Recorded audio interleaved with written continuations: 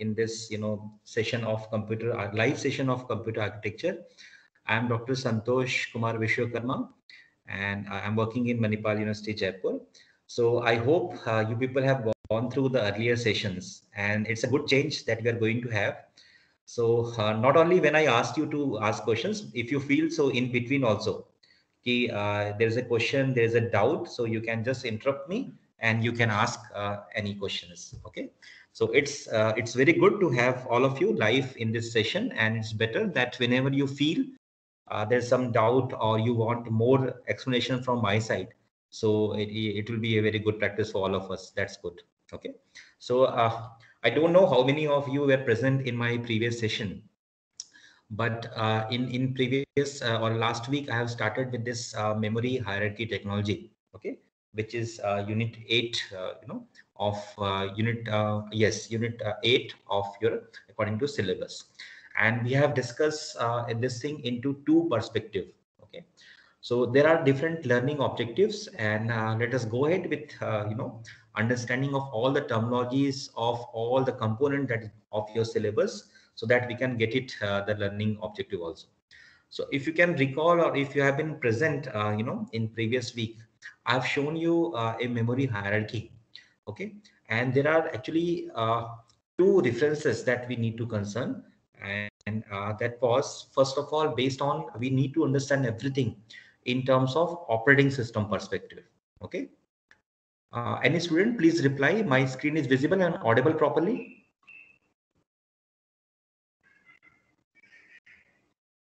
I request any of the student please reply. Okay, might be okay. It may possible that you have been muted, so no issues. So we have gone through this topic. Actually, once we understand the memory hierarchy, if directly I will move into the CA part, that is computer architecture part. So it will not be a proper way of going through until you don't understand the basic terminology concept which we have taken from operating system. Okay, let me interact with any one of you. Ankita, so let me check. Can I unmute? Allow mic. Okay. So Ankita Gangwani, please let me know I'm audible.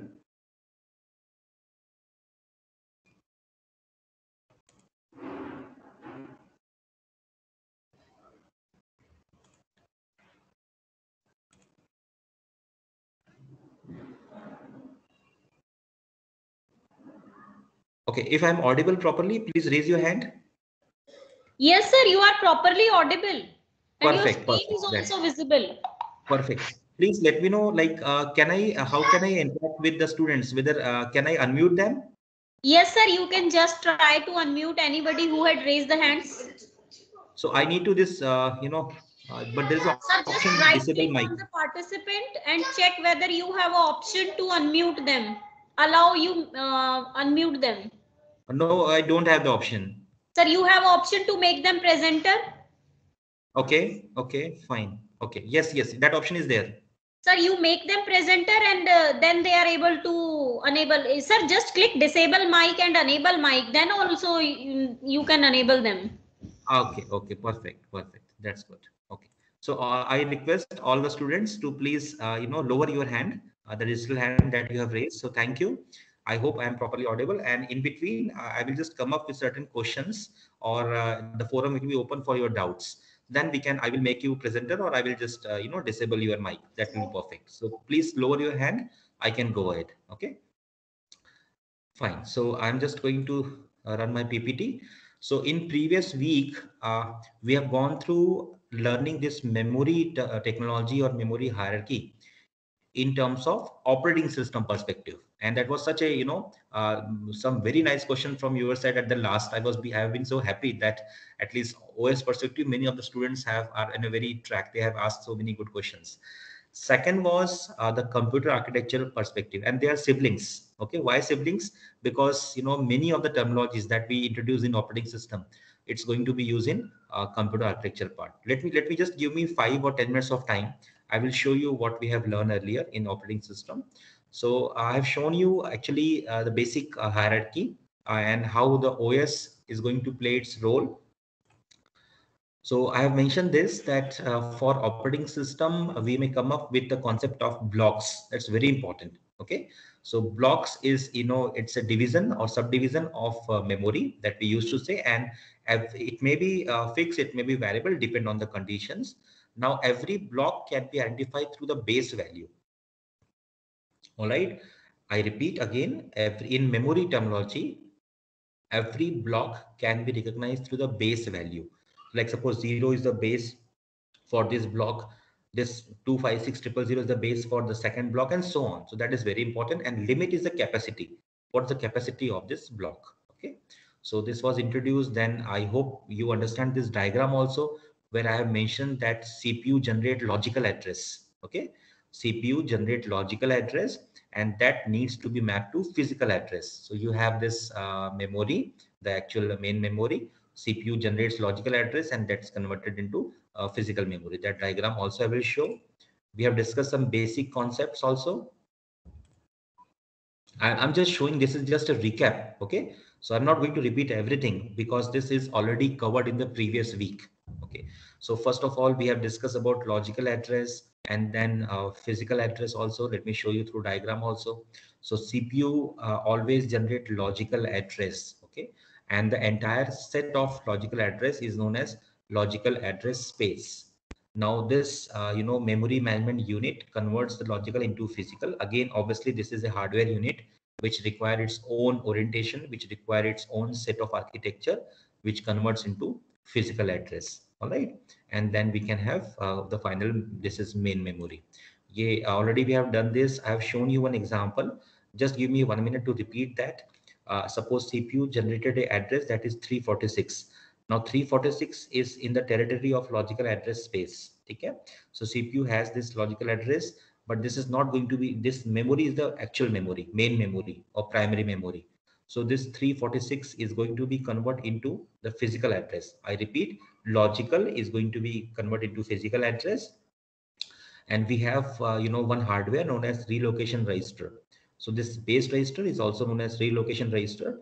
Now this relocation register has a fixed value. This is one of the instance. Don't misunderstood like this, that every time it's going to be like this. This is one of the instance I'm showing you. So this 346 has been combined with this with a certain limit, and then you have 14346 which comes to the physical address. So this is the conversion, how the conversion take place. I think I should not take so much of time because this thing has been repeated. And I have also shown you that, user program and logical address CPU, because as a user, you give the program to CPU for execution, and it gives you logical address, which converts into physical by use of memory management unit. Okay. We have also seen that fixed partition and variable partition, as you can see. There's a terminology that I want, and paging also I have explained in very depth. I have given special attention to paging because ultimately, once we are going to understand everything in terms of, computer architecture perspective, so you must understand the terminology used in operating system, used or given by operating system. I have also given you the address translation scheme. Today, when I will teach you or we'll have a discussion in terms of architecture point of view, again, we'll understand that how that offset and the base value or otherwise page number or page offset, okay, is considered.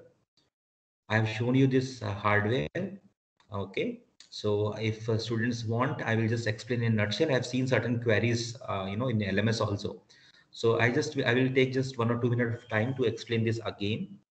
Please take a note of this, although it's basically concerned with operating system perspective, but it's very important for you people to understand this. Okay. So I will just go through this, that this is the main memory, and one of the example of main memory is RAM. So this RAM memory, as you understand, that RAM may be of 2 GB, 4 GB, 8, 16, 32, and so on. So this RAM has been partitioned like this, and these partitions are known as blocks. So there are various blocks, okay, and the RAM work like this. Now, the data is supposed to be stored or to be accessed through what? The RAM, which is also known as physical or the primary memory. Primary memory. Some author also write this as what? Main memory. So we have this classification as main memory. Okay. Now, the CPU, again, there's a user. User gives her program to CPU. CPU generate a logical address, and that logical address has been, as part of P and D it has shown. Okay, so this is a logical address which has been shown through P and D, where P stand for page number. Okay, this P stand for page number, and D stand for displacement or offset. Okay, D stand for displacement or offset. So this P and D has been done. Now there will be concept of page table. So page table means the page which CPU has given is going to be stored or is going to be accessed in which frame. So for every page there will be a frame number which is mentioned in page table. Okay, so this is just a matrix between P and F, correlation between P and F. And once you have PF, like suppose I'm searching for so page number 3, and page number 3 is in 10, frame number 10. So you can have this now, this 3, and suppose displacement D is converted into 10 and this displacement D. So you will come to this frame 10 and you will get the data like this. So this is a mapping convention. So the basically the concept is that you should be aware of this concept, logical address and the physical address. Okay. So students, if there's any doubt, just raise your hand for this diagram. I will just check for a minute. And if you have any doubt on this, so I will just be very happy to address your any of the issues. Okay. So I will check for any problem. Fine. So there are so many hand raised. Let me have one or two questions. I think I will take question from disabled mic. Okay. Ankita, are you able to speak now?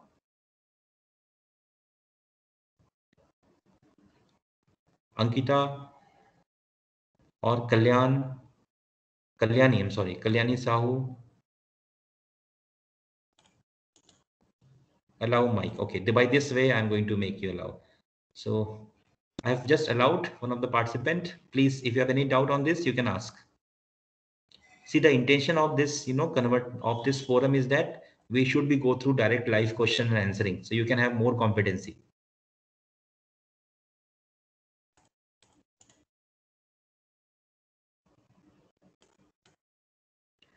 So I have allowed one participant. If can you unmute yourself? I have done that. Okay, I think there is some issue. Kalyani, let me have a presenter.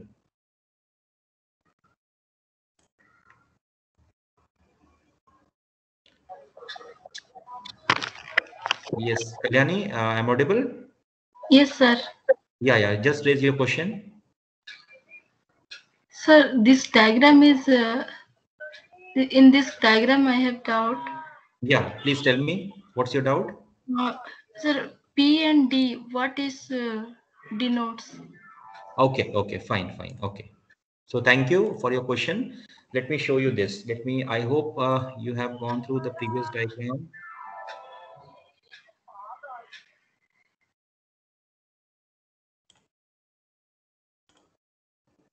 Okay, I will have a separate slide for your answer. Okay, so that will make the things very clear.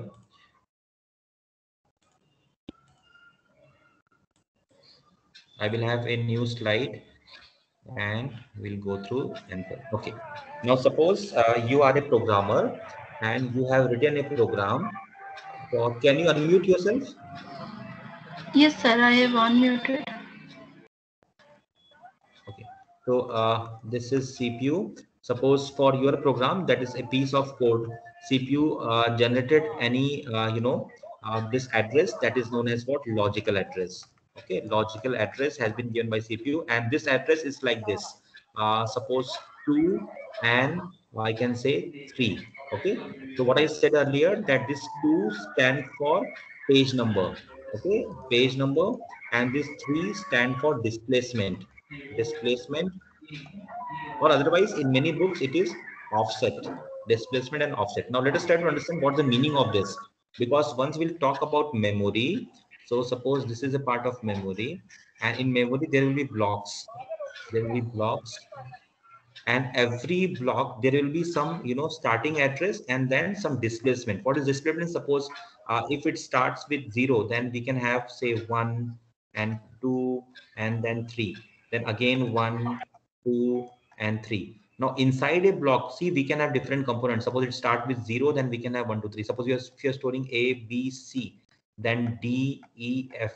So I can ask you that what is the offset for B? So you will say, sir, offset for B is this 2. So like suppose this is the page number. The page number is suppose say 5. Then you can say 5 is the page number. I'm getting so much noises. I request participant to please mute yourself.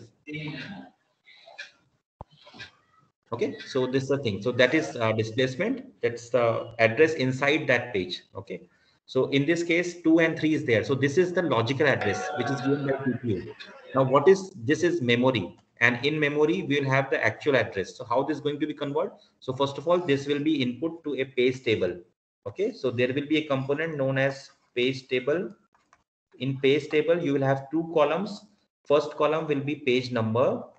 So there will be page number, and second there will be frame number. Frame number. Now again, you will have a doubt that what is frame number. So I will let you know. This memory has been divided into different blocks, and they are nothing but frame number. Frame numbers. So I can say this is frame number 2, frame number 4, this is frame number 6, and frame number 8, and so on and so on. Like suppose now this CPU generates logical address 2 and 3. So this will come map to this page table, which is a hardware. Okay, so hardware structure implemented. Now 2 3. So suppose this page number 2 is has been stored in frame number suppose 8. For example, page table give you the information that page number 2 which we are seeking for, actually what is the actual address. This is just a virtual kind of stuff.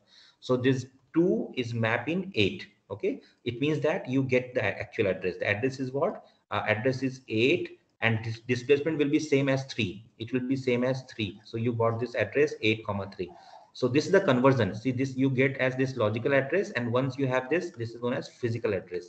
Now what is the meaning of this? The meaning is that your data, your operand is stored in frame number 8 and displacement is 3. So it means that you come to this frame number 8, you come over here, and this 3 you find out. Suppose the first one is say 0, then 1, then 2, and then 3 again. So, okay, suppose in this 3 there is written as x. So you got the data. You have been so happy that CPU generates something, and by all this conversion you got your data x equal to whatever value this may exist. So this is the way of finding the data. Kalyani, did you got the answer?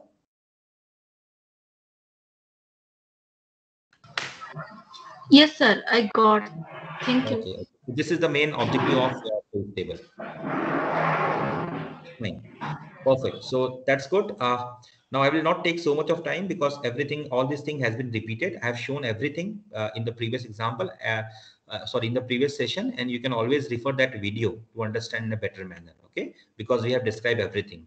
Now let us go to the content for today. All this thing has been done. I was just repeating that you must understand. Okay, how the things has been used and what is the basic terminology. So operating system perspective that was covered in the previous session or previous live class. Now I'm going to discuss computer architecture perspective, and that is the main motive of today's lecture, right?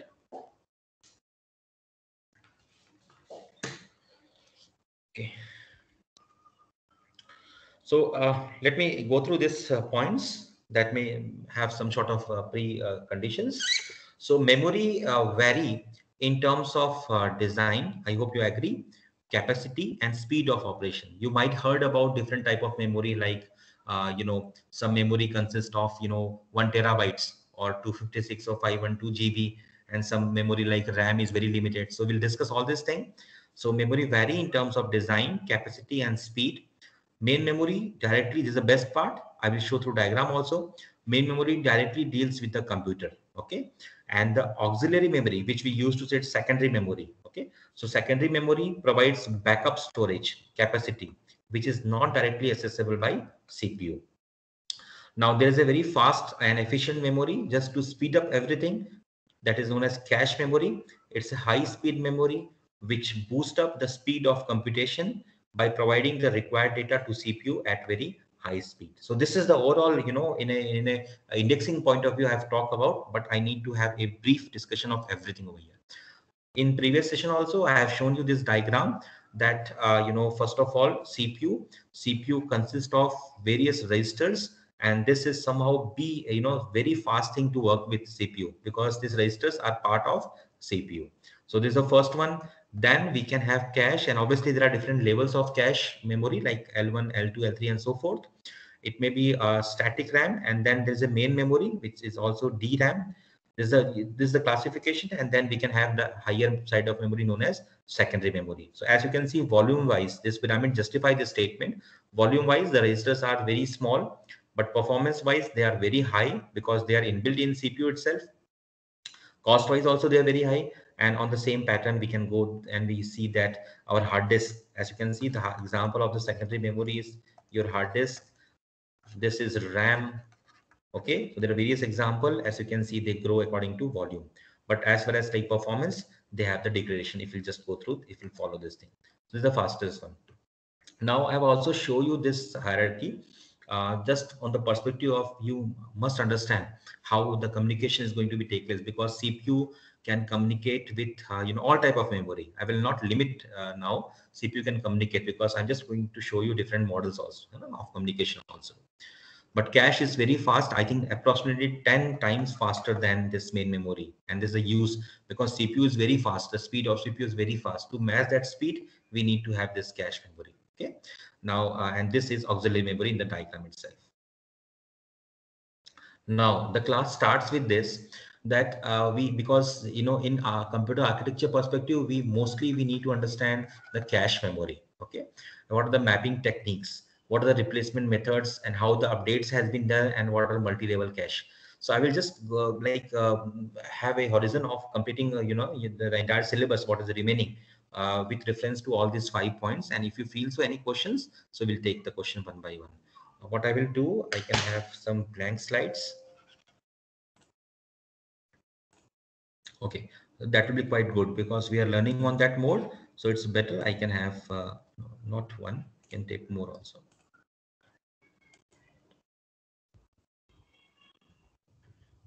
I've taken so many blank slides and I'm just going to write now. And in between, I will give you the forum open to ask any of the questions that you may have. Okay.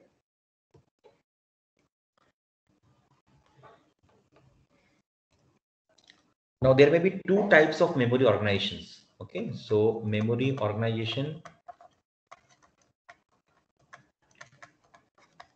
may be of two types. The first type may be simultaneous access memory hierarchy.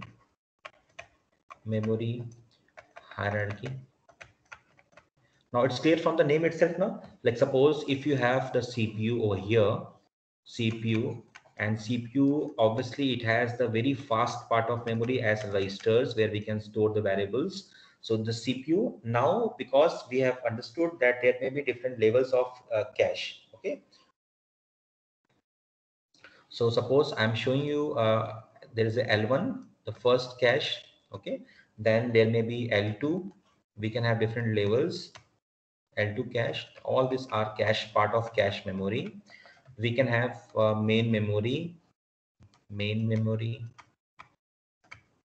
and we can have also the secondary memory or auxiliary memory that just now you have seen, secondary memory, because we are talking about the organization, and basically we need to understand the concept in terms of cache. Okay, cache memory. So first of all, it may possible that CPU may have simultaneous access to all the memories. First of all, like it can communicate to the first level, the highest one, the first one. Then it can also communicate to the L2 and so forth. It can also communicate to main memory. Okay, and it can also communicate to the secondary memory. But this is not the by default choice. I'm just showing you that you must have a clarity that, sir, how CPU can be attached to, what are the mode of different organization. So believe me, you can just map all that memory which are available. CPU can communicate with all. Although there are pros and cons of that. Don't worry about that. I will show you through examples. But this is again a strategy that CPU can communicate to different levels of cache as well as main memory simultaneously. So that's why the name given simultaneously. But this is not the generic, not used by all operating systems or the hardware structure. Right? We'll go through the second one. The second is by the name itself. You can find out this is known as hierarchical access memory. Okay, and this is the by default choice. This is the by default choice. This is the by default choice. Now, what does it mean? It means now we need to show everything in hierarchy. So first of all, CPU is the origin because everything starts from central processing unit or the processor. In between, we can have the registers, which is the fastest storage area inside CPU. Now we can work out with different memory. Like suppose first of all there is cache. So cache L1. I can also take the second one, cache L2, and the CPU can communicate to this. I can also like going to teach you some formulas that may be very useful to understand the entire concept also. So then there will be main memory, there will be main memory, and then you can have the secondary memory. Okay, then you can have the secondary memory. I hope all of you are clear. This is a hierarchy. What's the hierarchy? The CPU is not going to communicate directly with L2, or CPU is not going to communicate directly with main memory. As you can see here, the flexibility was CPU can communicate any of that. Okay, that was the flexibility simultaneous, but this is not a by default choice. What I said, this is somehow implemented in all modern systems. Okay, this one. Now, what is the ideology? It means that first of all there will be registers. As far as communication is concerned, there may be what I can say cache, then we can have RAM, and then finally we can have the very famous example, hard disk or tape. So what does it mean? It means registers are part of this one. The cache, we can have various cache type, L1, L2, L3, and so on. You can have main memory also, that is the RAM, and obviously the secondary memory as hard disk. So this is the organization. Okay, now how what I said, that it's implemented in all systems, all modern systems. So how to access data? This is a very important point that may come across your mind. How to access data? Like suppose any data which is stored over in secondary memory. So how CPU is going to access that? Because the concept is that we want efficiency and we want everything to be very fast. Let me show you how. Suppose for with any example, like suppose you have some data over here that is in secondary memory, which is a permanent storage. This memory is here, some data that you're searching for, it is there. Now from this location, okay, you want everything, CPU want to access that. So first of all, because of hierarchy, CPU is not going to communicate directly with secondary memory. So this will come over here, that is in main memory. This may pass to this L2, it may come to L1, and then you can find out, and that will be accessible to the central processing unit or CPU. This is the way the things work. Okay, this is the way the things work, and directly we cannot communicate. So that is the by default choice, and we have so many strategies in terms of conversion or transfer of this, either it is block or words, that we'll see. So this was the main motive to get the starting one. I repeat again, simultaneous access memory. There are again pros and cons of both, but please have a clear concept that both are possible. First one is simultaneous, and second is the hierarchical memory access. Now coming to a few other points, let us go through this. That because this is I said that by default choice, so most of the time I will speak for this only. So this the CPU registers, generally they come up in terms of KB. It may be few KB because the size is very limited. It's embedded into the processor itself.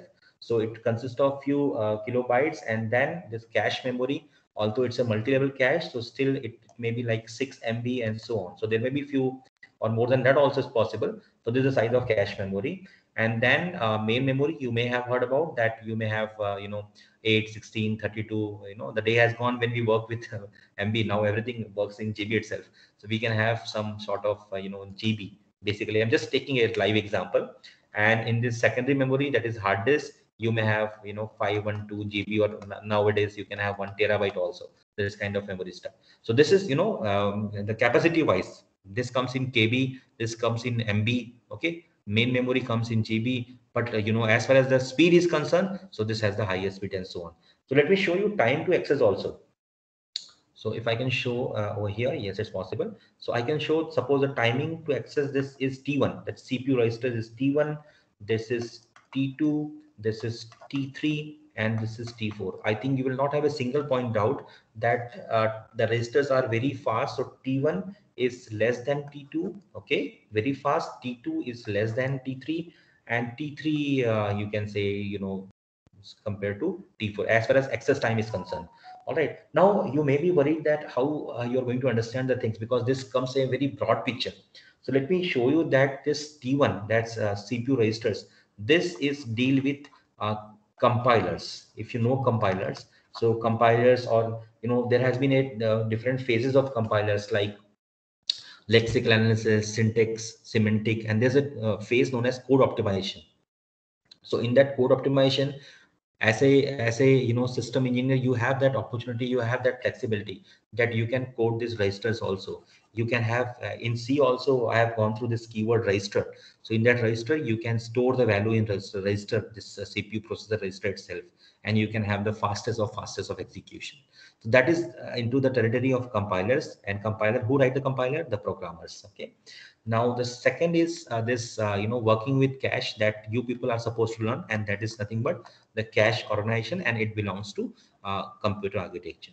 Okay, computer architecture, I can also say computer organization also, because this deals with hardware part that we are going to discuss today. Okay, so this second part, cache, is all about computer hardware, and that briefly I'm going to teach you all or discuss with you all. And this terminology, this main memory and secondary memory, lot of concepts related to logical address, physical address, paging, framing. So you might understand this is the job of operating system that I have covered in the previous week, and today itself I've started with this. So this is secondary memory dealing, even if there's a concept file system, Windows file system or NTFS file system, all that stuff. So this managed by operating system, that we are not going to study. Again, operating system memory, that we have already covered, that was very important in terms of memory organization and paging and hardware, what I've shown. And today itself, Kalyani asked the question, I have answered in terms of table. It's very important, that page table. And then the cache organization, which is deal with our subject computer architecture. Okay, and we'll not talk about this also, that CPU, which is the compilers part. All right. So students, is there any question at this moment of time?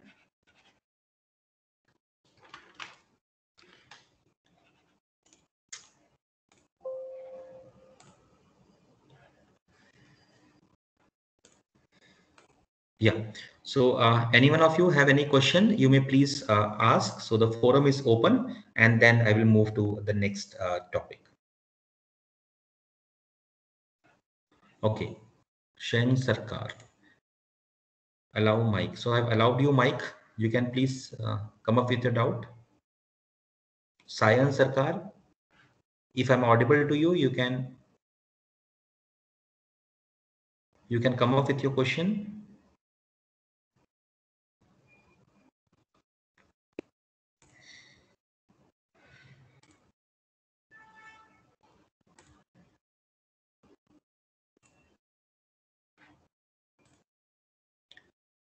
Okay. Sayan Sarkar, you have been presented. Can you come up with your doubt, please?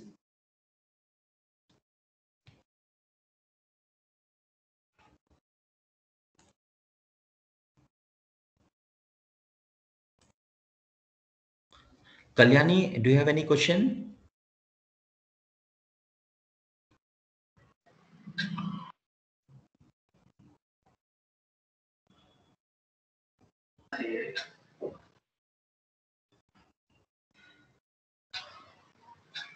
Any students, if you have questions, you may please come up.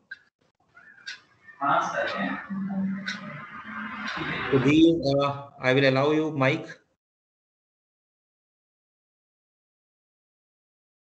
Sir, can you hear me? Yes, Sudhir, I can hear you. Please go ahead, beta. Thank you. So my question is about translation. Yeah. In the page table, what kind of addressing is used to search in the page table? Is it virtual or real? No, as far as like page table is concerned, because page table is going to act as an index. All right. And page table, we are not there to find out any sort of addressing. We are just there to find out what is the corresponding frame number for the given page number. Okay. So Sudhir? my question was Yeah. related to paging hardware, sir. Oh, perfect, So perfect. That's very nice. Good. Any other questions, Sudhir? that's all, sir. Okay, okay, fine. Good. Any other students have any question? Just raise your hand. Okay, so let me go ahead and I just want to demonstrate few concepts related to the cache memory in terms of hit and miss ratio. So you must be able to understand how the things work in an actual scenario. So shall I proceed further? Okay. Please, sir. Yeah, thank you. Thank you.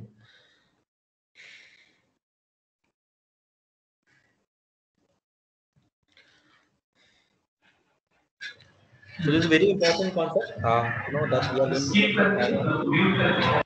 So you please mute yourself, students. There's a question for you: why the default model? Why the default model is the hierarchical model? As you have seen, we may have two now, but why I have spoken about this, that hierarchical data model is not data model, it's a memory organization, is going to be the default one. So there are a lot of options and a lot of the things to be considered, but let me go through this. That CPU. Okay, so when CPU interact with cache memory, this interacts with main, I'm just writing main memory and then secondary memory. So this is the organization I have shown you in hierarchical. Okay, so now let's consider about the unit also. Okay, because I'm going to throw you some numerical questions. So this CPU interacts with cache in terms of what? Words, and sometimes one word equal to some bytes also.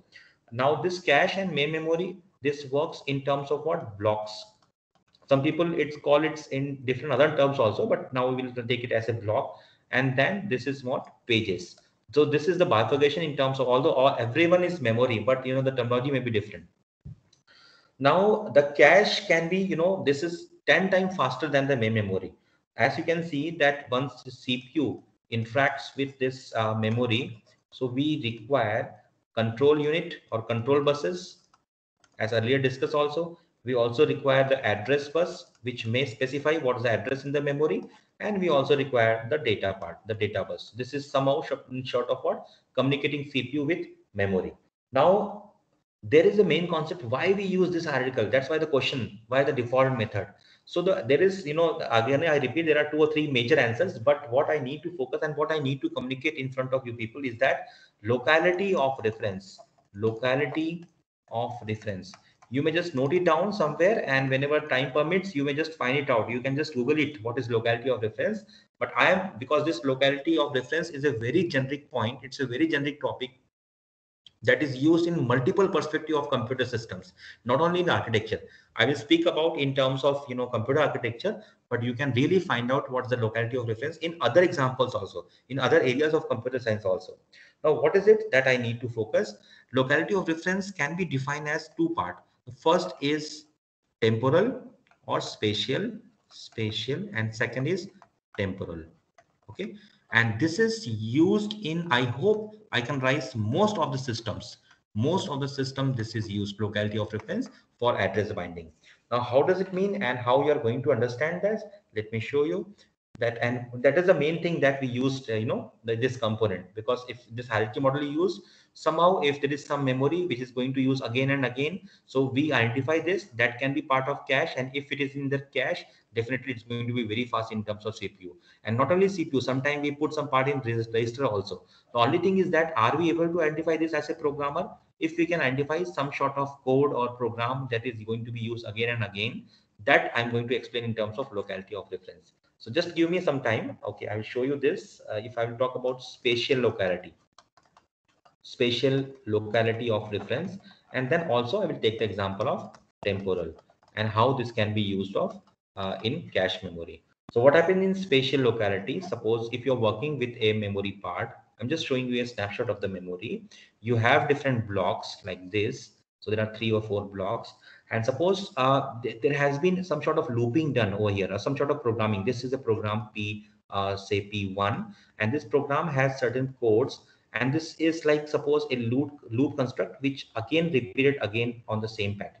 It means that again and again we are referring the same addressing, same address mode, or you can same offset mode in this block. If the things are going to be repeat. So what does it mean? It means that this is, suppose the main memory or your RAM. So what I understand, that this piece of memory or this piece of code is repeated again. So that is my spatial locality. What I will do, I will just put this block into what? The cache part. I will just have this into the cache machine, and definitely then interacting with CPU will be quite faster because everything that is be repeated, I identified this and that has been part of cache. So it means that there is no need to go again and again, that in terms of page table I have taught you earlier. Now in case that is spatial locality, we identify the space. Now in case of temporal, like suppose you identify that there are certain variables, say I, J and K, and by any means, suppose you are going through any program in which you got the value of I, after some time you got the value of J, and then sometime you got I again, then J again, some sort of understanding, some sort of repetitions like this. So what you found that all that majority of chunks, they are just referring I and J again and again. Here you were just spacing. I'm not talking about this variable. Here the space was there for reference. Here the variables. So you got I and J. So why not to put this I and J into from, if this is main memory, why not to put into cache memory? If I can put in cache memory this I and J, then definitely we have understood the concept of locality of reference and temporal. What are the values which are considered again and again? This is very important concept. So by this only, what we do, we find out this same concept, put it in cache, and by this CPU can access, and that's make the things very clear. Now, based on this locality of reference, because this is a major area of concern, and many of that, operating system perspective and CA perspective, they have implemented this. But I also wish to communicate a very important topic, that is some sort of, understanding of a very important formula. So I will speak on both because that may be your syllabus. So first is, suppose the where I started, simultaneous access. Okay, simultaneous access, and then I will take the hierarchical access.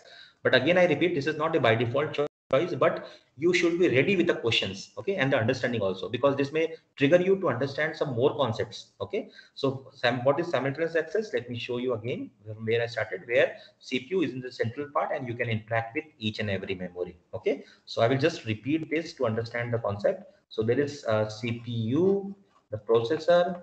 Now there is different cache level memory, L1, L2, and so on, and there will be, say, different L3 and cache, because I'm dealing with cache mostly. So LN. Now, as you have this thing, I can also relate this, that we can communicate with this simultaneous access. If something is not found in L1, then CPU can interact with L2, and so and so. Apart from this, also we mention H1 and T1. So H stand for hit ratio, okay, and T is the time to access that stage. Okay, suppose this is level 1 cache stage, level 2. For this, there will be H2, T2. This 3 will be S3, T3, and so on. This will be HN, HN, and TN. Basically, I'm going to derive one formula. Based on that, your understanding will be very clear. But this L1, L2 are different levels of cache. I will just write this is cache memory. Please understand, same stand for cache memory over here. Now H, what is H? You may be worried, what is H? So I will just write H is hit ratio. H stand for hit ratio. Hit ratio or hit rate also, this word is very common. And this hit ratio is number of hits divide by number of access, how many time you access, number of access. Okay, suppose you access 10 times in this L1, 10 times you access, out of 10 times, 8 times you find out the data you're looking for. So what is the hit ratio? It is 80%. Okay, and miss ratio is just complement of that. So what is the miss ratio? So miss ratio is number of miss divide by total number of access. Suppose 2 times you miss out of 10, so it is 20%. And obviously, they are complement. So if it is 80%, it will be definitely 20%. So this is, hit and miss ratio. Now the thing is that this hit ratio will be definitely between 0 to in between 0 and 1. Now what is this T1, T2, T3 that you need to understand? So T1 is the time to access data from L1 cache. Okay, suppose CPU is interacting with L1, so obviously it will require some time to access, that I've mentioned with T1. Similarly, you can find out T2. So T2 is the time access from L2 cache. T3 is the time from L3 cache and so on. Okay, so this is the thing. Now you need to understand that what is the average time. So let me continue with this. I will just write continue over here for the next slide, because the formula is going to derive with this diagram also. Whenever you have difficulty, okay, in terms of deriving formula or to understand this, always remember this. Okay, by diagram itself is able to speak something. So from this diagram, we understand that CPU interacts with any of the level cache, and H1 T1 signifies the cache of for hit ratio, and T1 stand for time. Now I need to find out, and this has been a typical question also, what is the average time if we are using the simultaneous access, what is the average time, average access time to get the data. Average access time is a very important formula. So I will just write T average equal to, now suppose if I have been very lucky, in first instance I got this, whatever data I'm searching for, so I got this. So suppose this is a hit ratio, so it means that the value is hit, whatever you are searching for, and the time will be the access, although I'm just having a hit over here, but still it will take its time, and that is T1. So in first case it will be H1 T1, that is the hit, okay, divide hit into T1, that is time access for getting that data. Now suppose if in first level cache, first of all CPU will search in this part, and suppose the data has not been found over here, data is not present over here in L1. It start with L1, but next it will go to L2. Okay, then what will happen for that will time will be, it will be, first of all there is a miss, so miss is the complement of hit, so it is 1 minus H1, and then it found in S2, so S2 and then T2. So this is for if the data has been found in L2 cache, and suppose if it is doesn't found in L2 cache, then obviously there will be plus sign. So what is plus? So plus, it is not found in first level cache, it is not found in second level cache, it has been found in H3, so time will be S3 T3. Henceforth, you understand this, suppose it may continue, and at last it may go up to what? It may go up to 1 minus H1, okay, then 1 minus H2, and so on till 1 minus Hn minus 1, okay, and Hn and Tn. What is our assumption? That obviously if data is not available in L1, L2, L3, definitely it will be there in L1. What we understand that this is going to be 1. So data will be there. So that's we have assumed that the data had been found in this. So that is a T average time. Okay, so this is the formula that you must understand. Giving any value, you must be able to apply that.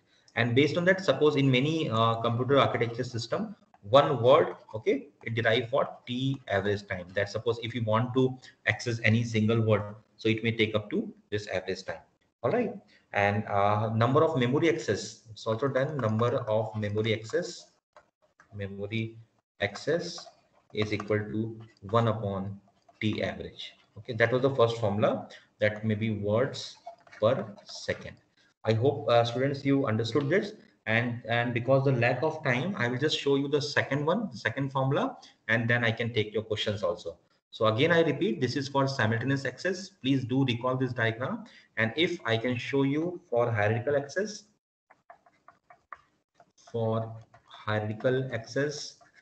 immediately the diagram must come up in your mindset. What is it? I've shown you start with CPU, show the hierarchy. Suppose there is L1 cache, then you can show L2, then we can go through L3, because I'm topping in terms of cache in architecture, so this is Ln.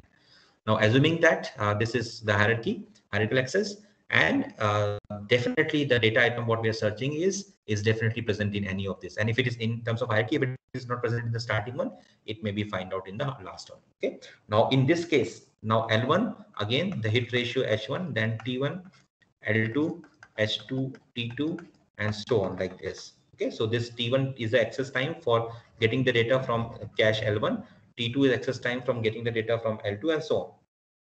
So what is T average time? So T average, if you can compare with the previous one, in that case, when there was simultaneous access, if it is found in first case, obviously here also, if we have been so lucky, we mean CPU has been so lucky, we find out everything in this first case. So it will be H1 and T1. I hope all of you agree. The data has been found over here and the things have been done. Okay, but suppose if there's a miss, if in first case there we didn't found that, so there's a miss, So what we'll do? 1 minus h1. So there's a miss. It will take its own time. Now, if it is not there, then it will go to this and it can find out h2. Okay, h2. Now, what's the change I can have? If you can see over here, I just mentioned s2 and the time 2 because it was t2. Directly, you can have this t2. In this case, because it's working on this terminology. First of all, either it is you need to go to t1, then t2, then only you can access that. So same happens over here. 1 minus hu is the miss rate over here. Then you find out s2, but the time, because it's working in that hierarchical structure, so the timing will be t2 plus t1, because it needs to, first of all, whatever data you may find out directly, it will not jump to CPU. It will come over here and then only it will be accessible to CPU. So this will migrate to this. That is a very important thing. Now, suppose if it's not find out in L2 also, then what you will do? Okay, how the formula is going to take shape, and there is no need to learn everything in terms of learn by heart. You can understand the concept. Suppose if here not found and data is found over here, so what will happen? First of all, there will be a miss over here, then there will be miss over here, and we can have a hit over here. So how to represent this? So this hit will be what? First of all, there is a miss, m1 minus h1, then 1 minus h2 also is missed, and then data is found over here. So you may have h3, which is a hit over here. But according to time, if it had been the direct access, so I will just write t3, but in this case it will be t3 plus t2 plus t1. And why this? I will show you through some other ink. Suppose I'm showing you green. Suppose the data is found over here. What you are searching for, data is here.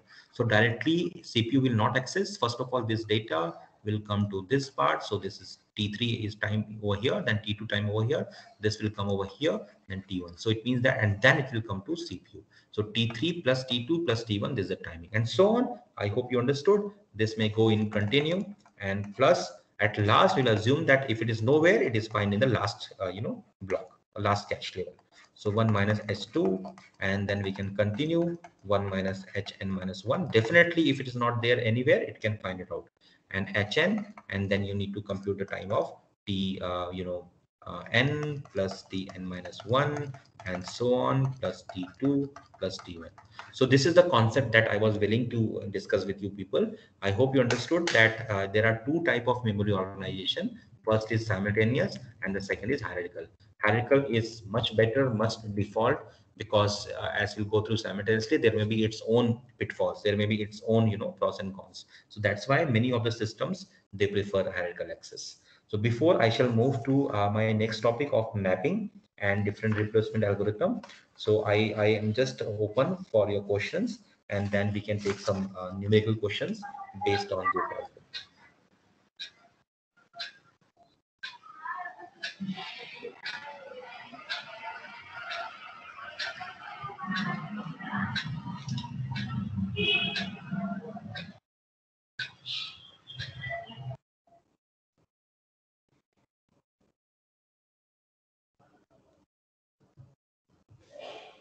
Okay, so I will just yes, please. Sir, if the application doesn't have temporal or spatial access pattern, and it suppose if it access random, it makes random access in a large memory.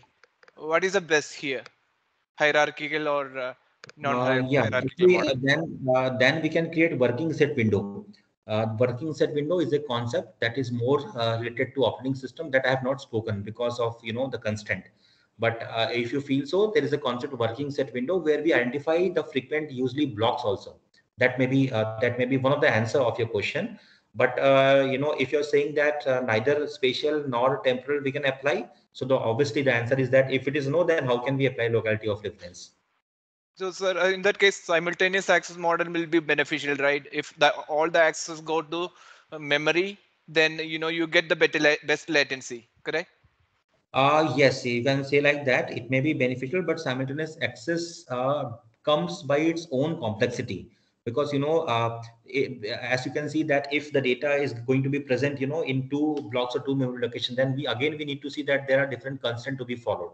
Although you are correct, what you said is perfectly right, but again we need to migrate and we need to focus some other constraint also. That is not going to be very easy in terms of software perspective. Got it, sir. Thank you for your answer. Thank for your question. Thank you. Any other? Not from my side, sir. Yes. Okay. Thank you. Kalyani, you want to ask something?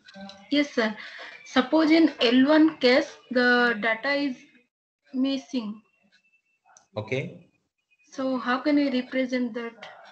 Yeah, Kalyani, in which simultaneous or hierarchical? Please let me know which In segment you're asking for.